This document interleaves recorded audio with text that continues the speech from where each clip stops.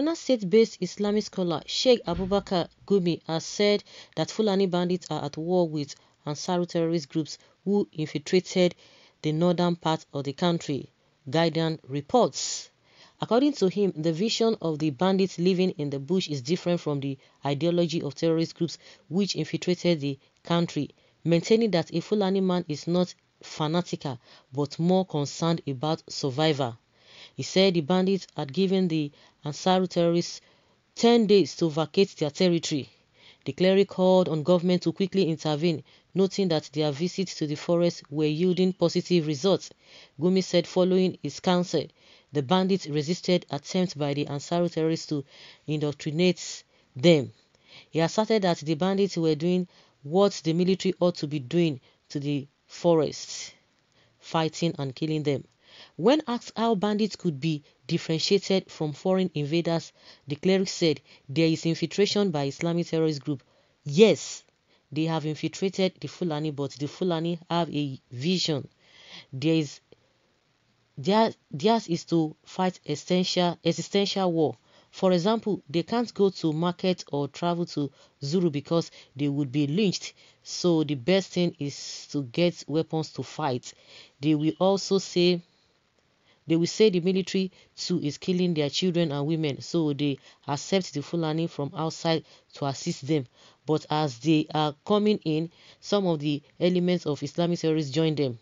Narrating how the bandits resist the terrorist antics, Gumi said, when we went to Niger State, we spoke with one of the gang leaders to join in the peace process. He was even the one who negotiated the release of the Kangara boys and others.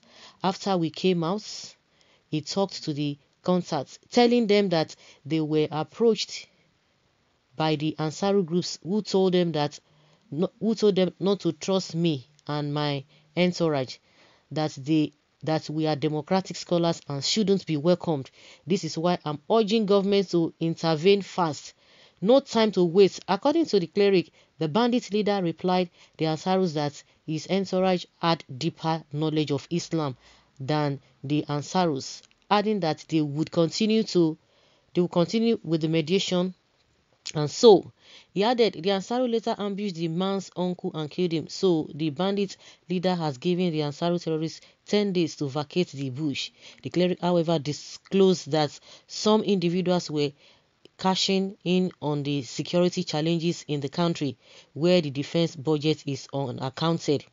Whoever is in the chain of when money is made available for defense, whoever benefits wouldn't want the problem to stop because defense budget is unaccounted for. I found that the resistance is from where money is made available, Gumi said. So guys, can you see? Of course, these guys are just playing to the gallery. So it is Gumi now. He now knows I don't know, is he working with these people? Of course, I'm just asking this kind of question because we have a government. Is it not Buhari that just gave order that all the bandits or whatever that they should be taken out? And meanwhile, some people will use their mind, be doing church. When it get to Eastern security, they will be talking, this and this and that, this and this and this and that. But see what Gumi is doing. Everybody is not tired. Everybody is used to what he's saying. Are you working with them, or you now know all their secrets? You are telling government to intervene to do what? I don't understand. The government knows where the problem is, but they are looking the other way. They are going after Nnamdi Kanu, IPOB, and Sunday Igboho, going after Oduduwa Republic. But see all these things that they are doing. But the worst part of it is that I see some Yoruba people even blaming Sunday Igboho. A lot of them, that what is their problem? This and that. An Islamic cleric in the southwest too has warned the Yorubas in diaspora that what is their problem? Why are they supporting these people? Why are they talking about disintegration? What is this man's name? The vice president is talking about if there's division, people will not get visa or they will need visa to go to Kano. All those kind of cock and bull stories. Talk on this issue. Talk on these things in that place. Taxpayers' monies are just being expended. You see, they can't even account for, and that is the reason why the security vote is so important to these governors. They don't even use it. They can't even account for. They can do whatever they want to do with it. That's why they are all pussyfooty with this whole thing, and all of them are cashing out and using the incompetence of the president, doing whatever they like. They can't even rally around the president. Whether they listen to themselves is a different thing entirely. But coming to Gumi again, is just so. See the way Gumi is narrating everything. He's working in hand with the bandits, and they are going elsewhere. The security operatives are going somewhere. I learned that they said they arrested some Urobo men disguising as Fulani men, whether in Delta State. Of course, Urobo is in Delta. So those are the things you hear police be talking about, but they won't say anything. They have left the whole work for Gumi. Now see life, see the way Gumi is negotiating, talking here and there. He knows everything. Oh, it was even one of them that negotiated with Kangara boys. Kangara boys release. You see? Oh my God, the country, no balance. So this man is working hard to ensure he's working very hard to ensure that he loses all the respect he earned over the years by defending the obvious despite being a clergy, of which truth is what is expected from such an individual. See, honestly, I don't even know what to say. Survivor by killing another human being for ransom? Please go learn common sense. Fulani and Boko Haram are the same. They are the same thing with the same ideology. These people just keep feeding the mumus in Nigeria with all kinds of nonsense.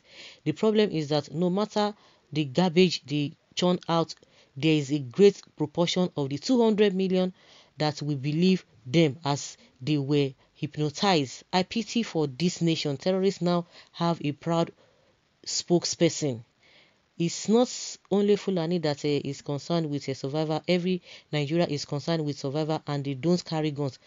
Kill people to survive. If an Igbo man want to survive, he leave Aba to Kano, pay for shop and start business. Yoruba, Igala, TV, and so on. They don't need gun to survive. Stop teaching people how to use gun to survive. If any moment form now, everybody will be on the run. God forbid. I heard in the news today as Buhari's parting order to the security agents, go after the leaders of these bandits. So why are the security agents not acting, or are they disobeying the president's directives? No, the police are going elsewhere. In Ondo State, the 50 cows that died mysteriously, police have started investigating. They started investigation. Sincerely, Buhari failed Nigeria citizens. See, the devil is praising devil in a country we said we have president. Where we say we have president, Gumi, I know curse you because it is not your fault, but it no go better for you. Okay, those accusing Gumi falsely should be better informed. He has clearly disassociated himself from Shekau and his terrorists. The calling of the Islamic cleric is to act as spokesman for bandits and kidnappers. Inshallah, Gumi's bandits will defeat Shekau's terrorists. Terrorism has become a huge business in Nigeria. See the way they are, and oh my God, why would they not do that? Because they have somebody who is not who does not know what is happening, who is so incompetent. So guys, let's say your opinion. So messy.